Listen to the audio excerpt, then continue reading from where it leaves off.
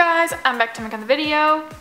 So this is going to be my review of the two new Jeffree Star highlighters that I just got in the mail.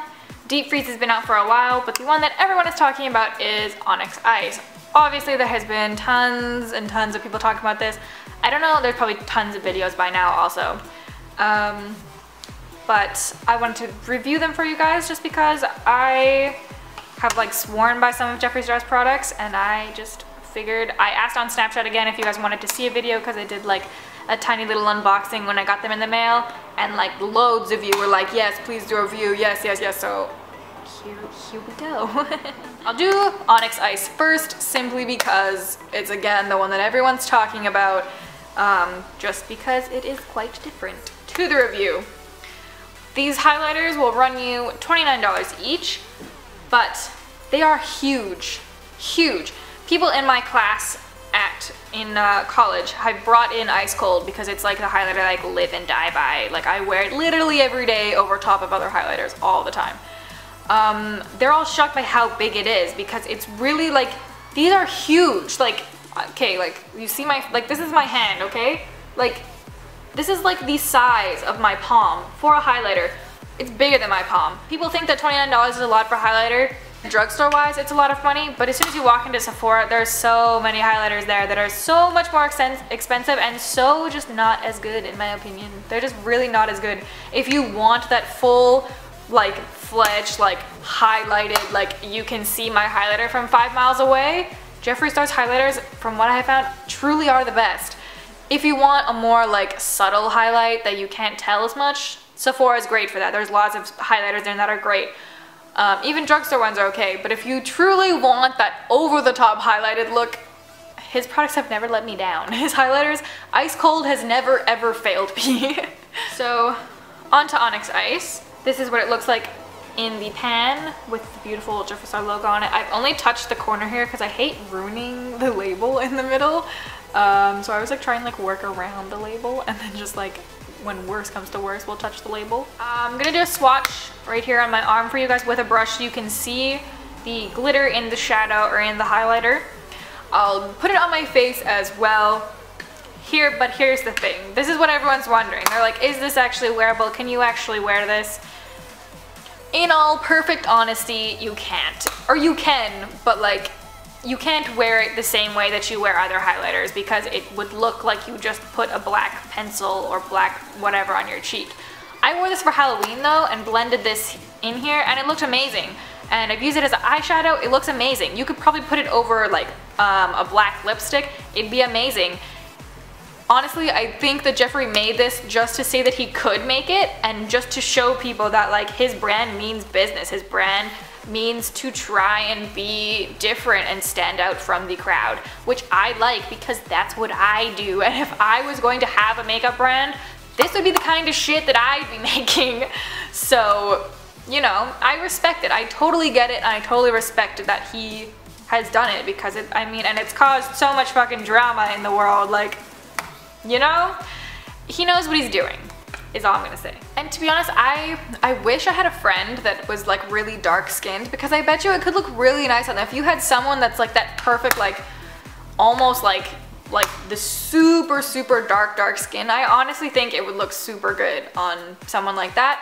Or even if you had like medium to dark skin and you were doing like a super grungy, like dark, like punk rock makeup, I bet you could look bomb as fuck on that as well. Like, if you did it right, I can guarantee you it would be like... So I'm gonna put this on my face now. I don't have the brush I usually use because when I use this, it's just not... You can't use it the same way. You have to kind of blend it out a lot more than you have to blend out regular highlighter. So, yeah, okay.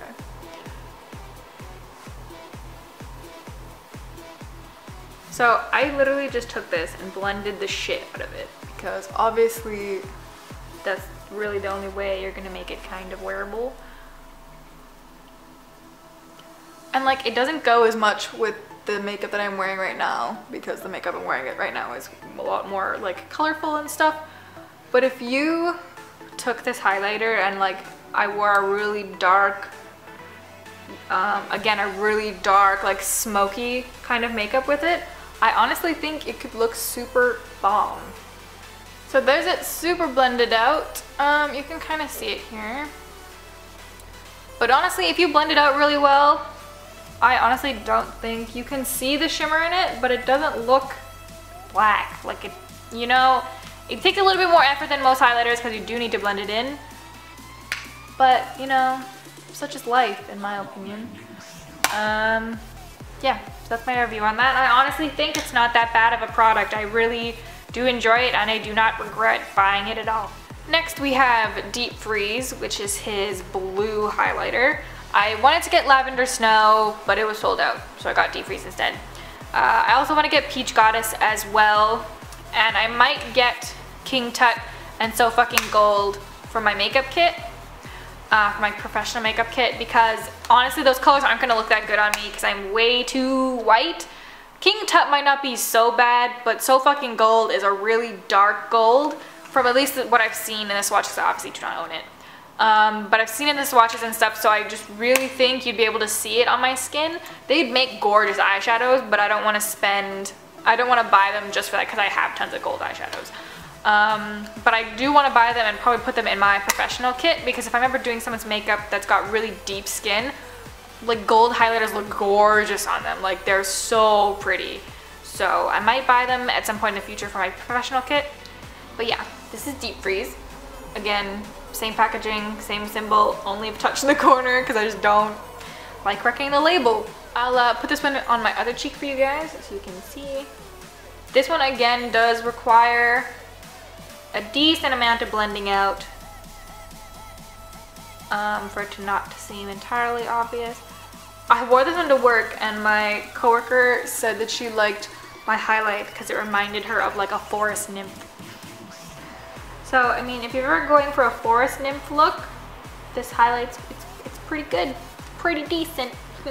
So there we go. Again, it's obviously blue, so it does clash with this makeup a tiny bit because my makeup's not blue. Simple as that.